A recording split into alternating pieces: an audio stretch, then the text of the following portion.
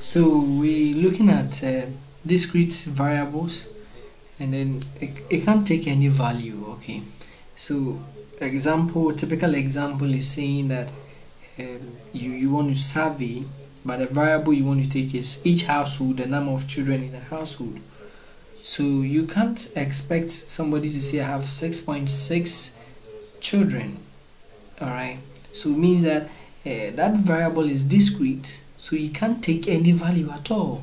You can take whole numbers, so you can say I have 0, I have 2, I have 1, I have 3, I have 4, I have 5. So it's some discrete values. You cannot take some interval or decimals. Okay, that is discrete. So for example, a household could have 3 children, or 6 children, but not 4.53 children. It's never possible. Okay, continuous variables can take any value within the range of the scale. So for example, time to respond to a question are continuous variables, since the scale is continuous and not made up of discrete steps. Say the response time could be 1.64 seconds. Somebody's height can be 5.5 feet. All right. So that is the difference. So you should take note of that. So questions to clarify understanding, that is variables.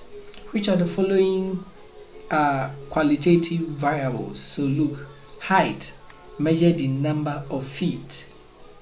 Okay, so number of feet. Remember, somebody can have.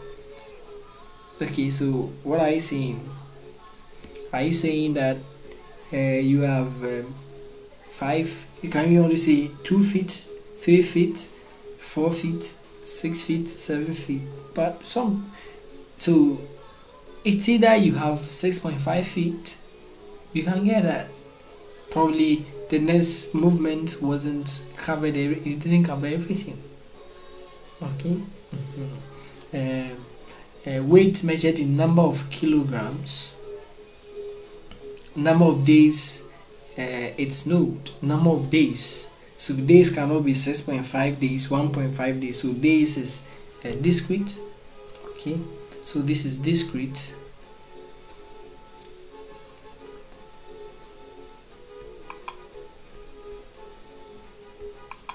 So this is discrete. This is discrete. This is discrete. This is continuous, and then this is also continuous. Hair color,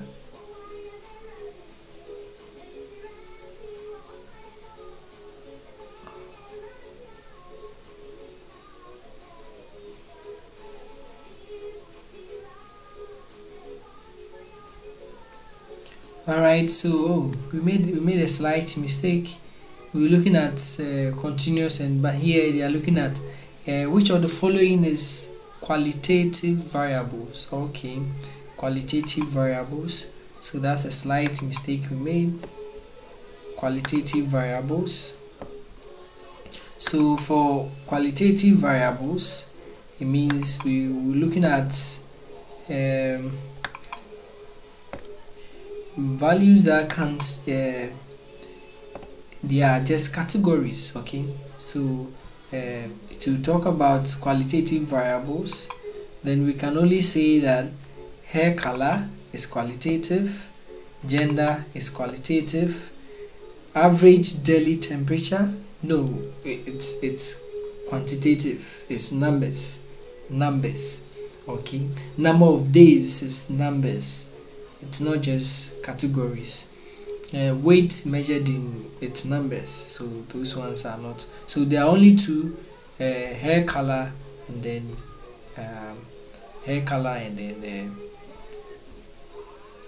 gender. Okay, so move on.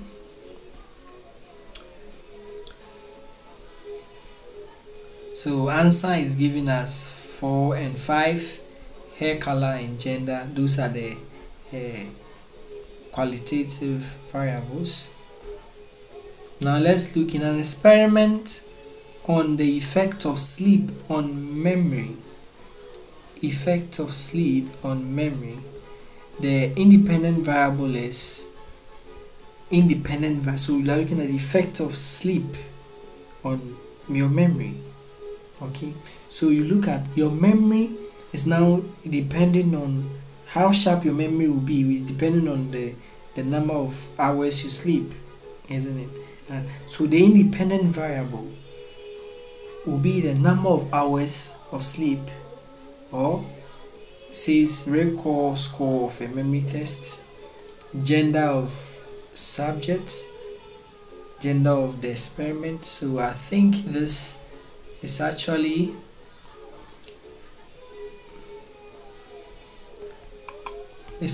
going to give you the number of sleeps, because your memory, your ability to recall score test is dependent on the number of hours you sleep. So you are using the effect of sleep on memory. So that's your independent, and the dependent is your memory. Your memory is dependent on the number of sleep you will get. Okay.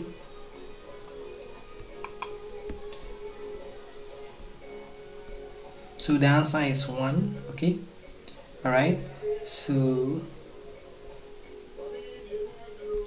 answer is 1. So here too, which one is a dependent variable? Okay, that's the score. All right. So recall score on a memory test. Now the number of hours you sleep, and then the memory. So the result of your sleep is being able to record the tests and then do it well. Okay.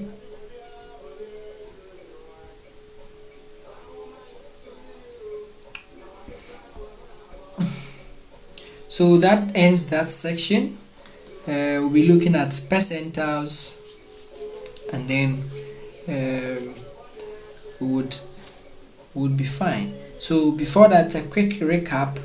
We talked about variables. We said variables, they change. They are not static, they are not constant. They vary from persons to persons, event to event, object to object. We say variables can be independent or dependent. It can be qualitative or quantitative. All right, it can be discrete or continuous. Okay, that is what we said variables can be. All right, variables can be. So that's actually a quick recap. Okay. All right.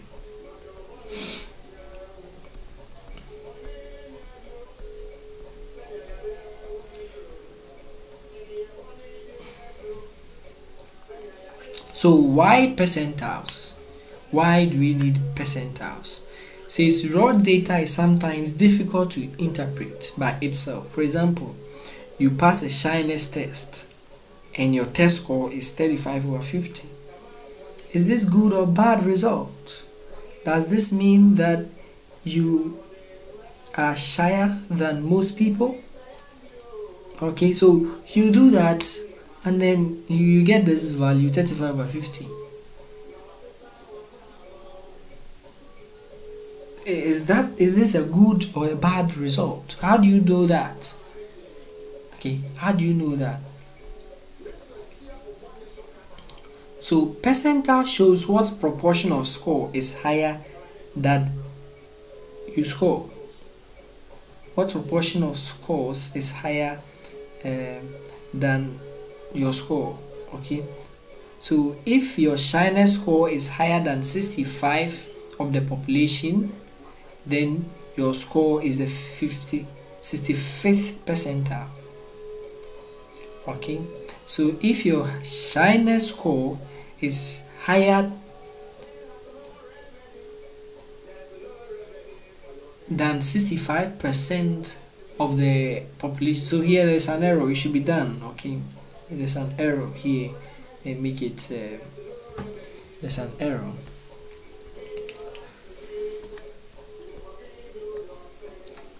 So percentile shows what proportion of your score is higher than your, or what proportion of scores is higher than your score.